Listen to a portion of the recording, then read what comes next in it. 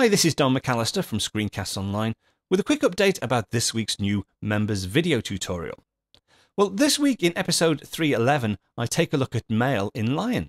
Now, Mail has had a radical overhaul in Lion, a new user interface, some brand new features, so it's well worth checking out the show if you're a heavy Mail user.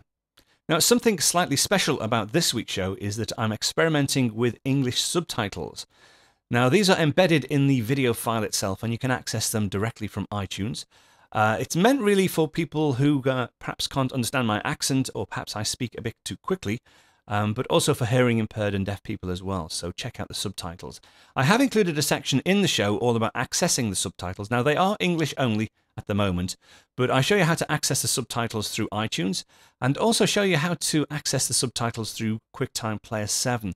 Now, there is a benefit in doing it that way in that you can actually slow down the video and more easily follow the subtitles. And you can also change the pitch of my voice and also the speed as well. So hopefully that will help if the subtitles are appearing a little bit too quickly, because I know I do speak a little bit fast. So that's this week's show, episode 311. Check out all about Mail for Lion and check out the new subtitles and let me know what you think. Now, you do have to be a member, but go across to screencastsonline.com to get full membership details.